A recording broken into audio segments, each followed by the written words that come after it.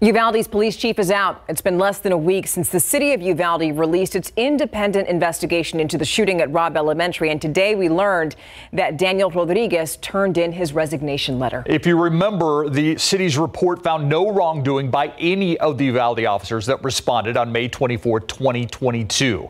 That report expected to be a topic during tonight's city council meeting. That's right. So now we want to give you a live look at the city council meeting. You can see that it looks like all the council members are there. It's expected to start officially in the next few minutes. John Paul Barajas in Uvalde tonight with what we can expect from tonight's city council meeting and what the city is saying about the police chief's resignation.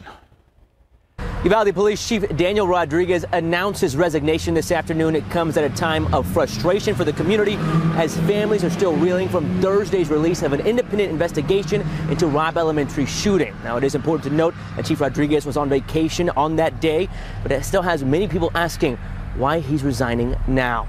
The chief's letter reads in part, "After deep contemplation and consideration, I believe it is time for me to embrace a new chapter in my career. I've achieved significant progress and milestones, and I take pride in the positive impact we've made during my tenure." End quote. Rodriguez will end his 26-year career with Uvalde Police effective April 6th.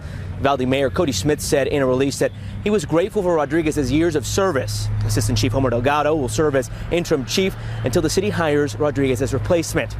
As for the independent investigation, it is planned to be spoken on by community members tonight, and families who spoke with Uvalde city officials told KSAT that the possibility of discussing disciplinary actions could also happen tonight. We'll have the latest at 10 o'clock. In Uvalde, John Paul Barajas, KSAT 12 News.